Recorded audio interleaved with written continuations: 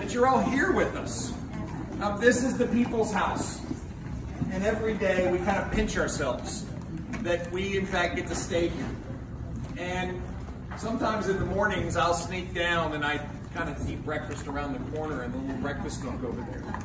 And I just find myself looking around, really wondering and imagining the conversations that have gone on here for 200 years. I mean, think about that. Just amazing.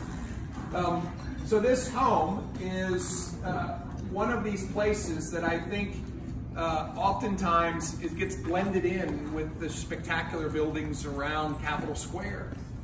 Many of you know this. It's of course the longest inhabited special purpose governor's residence in the nation. I recently was visiting with Governor Larry Hogan, and he was bragging about his residence, and I reminded him that his was new. His was new. I want to thank all of you for your amazing work that you do. And being new to all of this, one of the things I have enjoyed the most is watching our legislature.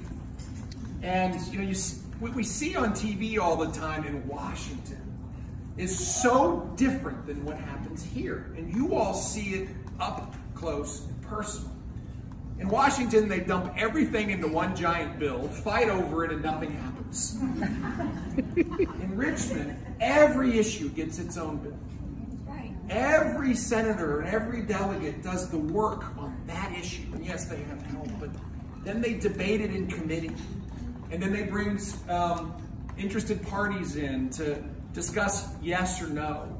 And then they debate it on the floor, many times on the floor. The Senate, a bill's heard 3 times before it's finally voted on. And to me, this is government at its best.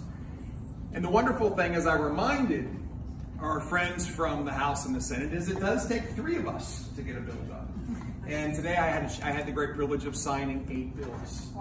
That was really fun. There's a big stack coming behind it because I know how hard everybody's working. Really fun. I want to thank all of you for your amazing support for this entire process. And what's been fun to visit with all of you just a little bit is the blend of those of you that have been here for many years and have worked with delegates and senators, worked with lots of delegates and lots of senators, and you have perspective. And those of you that are new, like me and Suzanne, that are doing this for the first time, who probably wander around with just these wide eyes saying, isn't this amazing? And the blend of that is what makes this place so special. So I want to thank all of you for all of your tremendous work. We do have 10 days of hard work in front of us. We all know that. At least according to delegate night and Senator Howell, we will be done on the 12th. By the way, you need to keep asking them that. Because they're the ones driving the schedule right now. But again, Suzanne and I are just so honored you would join us this evening. Thank you. And I just so look forward to getting to the 5th floor and the 7th floor later this week.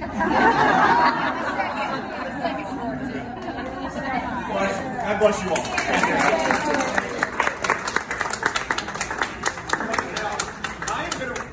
I'm gonna sneak out and go to a basketball game.